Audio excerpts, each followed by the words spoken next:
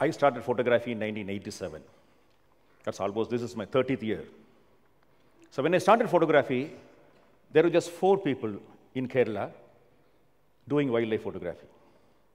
And none of these 4 were professionals. In fact, I was the first professional photographer. I shoot endangered wildlife, flora, fauna, wild species. But if you ask me, the most endangered species in India is a professional wildlife photographer.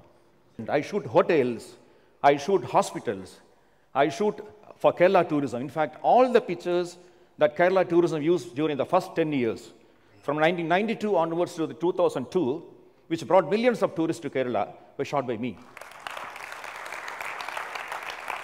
But that was the problem. I was, in fact, destroying nature with my pictures. I'm a crazy guy. I shoot nature and sell it to tourism, and these tourists come and destroy our land. So this is the reality I'm talking about. But before that, let's just to understand things. What is nature photography? What is wildlife photography? If you look at the textbook, it says that it is a visual documentation of the endangered or otherwise flora, fauna, or animals living in their natural habitat, right? But if you asked me, you need real skills. You have to be really fast. Because in nature photography, you cannot say, excuse me, eagle, can you just hold on? It doesn't happen. So you need real fast reflexes.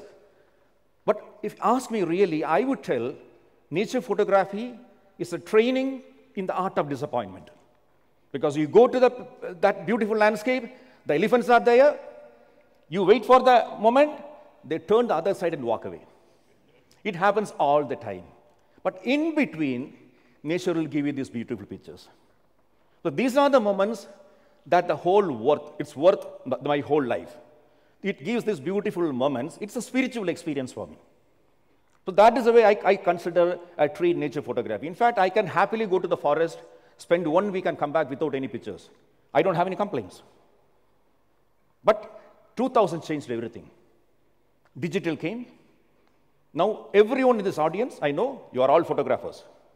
Because you all have a camera on your mobile phone, right? So everyone is a photographer now. So it changed the whole lot of things, even in wildlife photography.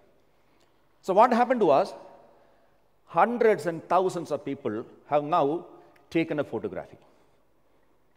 They are hobbyists, but very good hobbyists, with very good equipment and beautiful skill. They make amazing pictures. But let me tell you one thing, the most important talent that a photographer requires, it is not your equipment.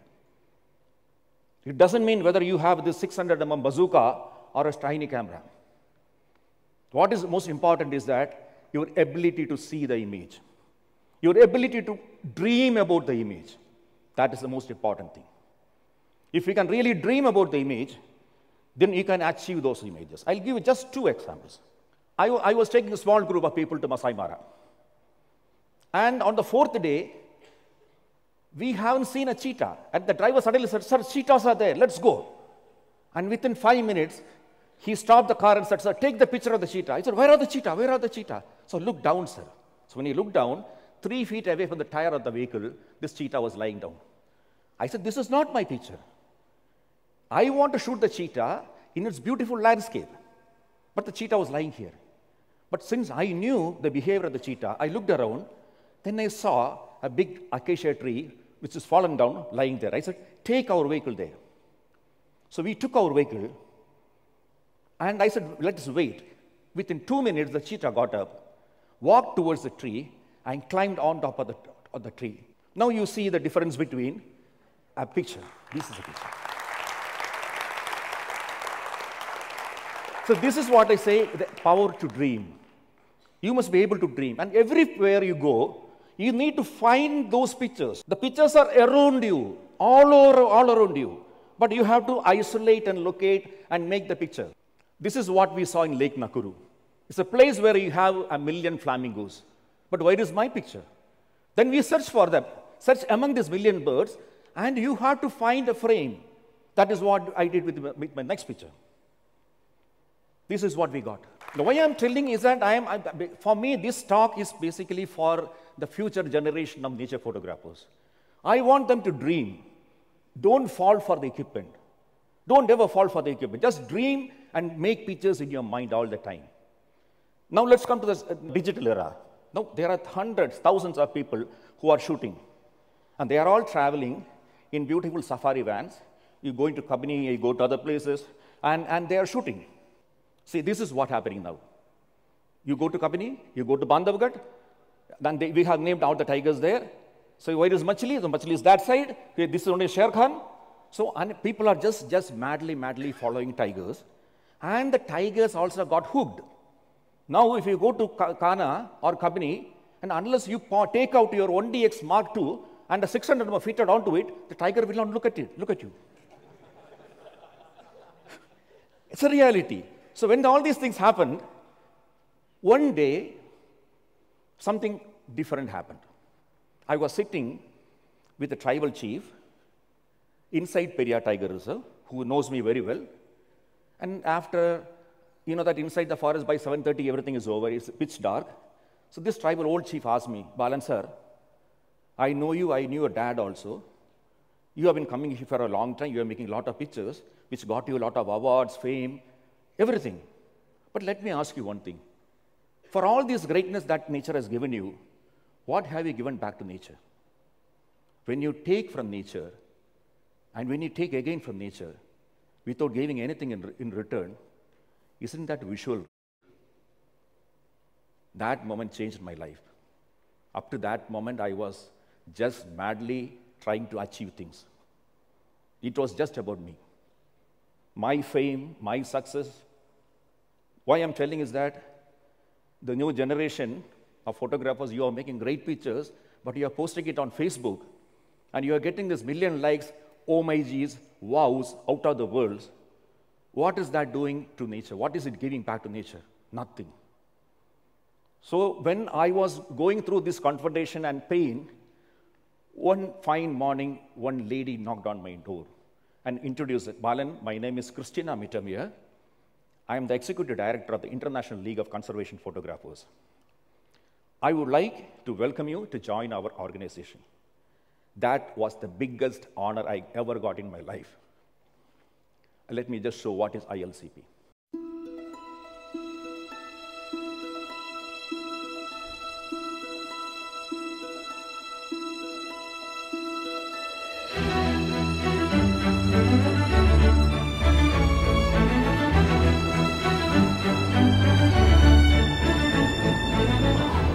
Planet Earth is changing.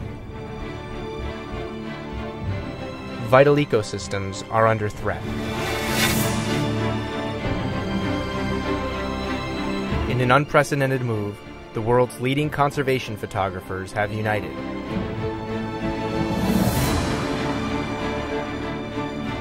Like a visual army, their images are fighting the battle of our threatened planet, bringing their passion, influence, and talents to the front lines.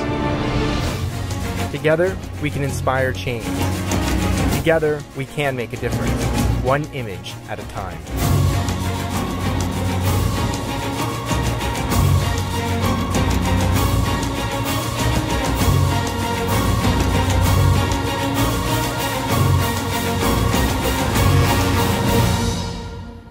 The International League of Conservation Photographers is a group of 60 people, 60 photographers.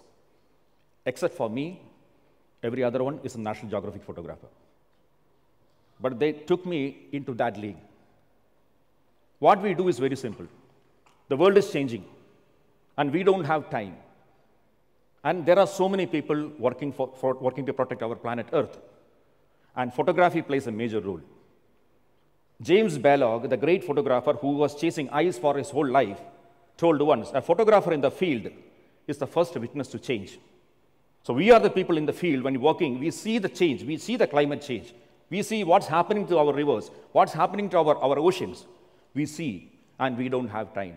So instead of one photographer working on a detailed, long project, let us all come together. And we focus our multiple talents. There are underwater photographers, there are aerial photographers. So all of us come together and work on a specific target. and we produce result. Across the world now, conservation agencies, conservation organizations are calling us to translate their research document into a visual movie. I'll just give an example. We all have problems on the Western Ghats. Imagine tomorrow the Adirapalli project is going to come up. What will happen? Lot of forest area will be destroyed. So some research scholar will be doing a detailed documentary, and finally he'll bring out this 800-page research report and give it to our Chief Minister. Sir, please read this. This has got all the information. Do you think he's going to read it? Okay, I'll read it. Isn't it? But if we can do that, we can translate that 800-page document into a 10-minute multimedia presentation. And we can show it to the world. This is what's going to happen. So the end of the day, my purpose is very simple. Use images for a purpose. That is the only difference between wildlife photography and conservation photography. You can just translate images, and you can make people believe. When you shoot this, you also shoot this. This is very important, because when you shoot only show the beauty of nature, we are forgetting the other side. When you show this one, you show the other side also. Thank you.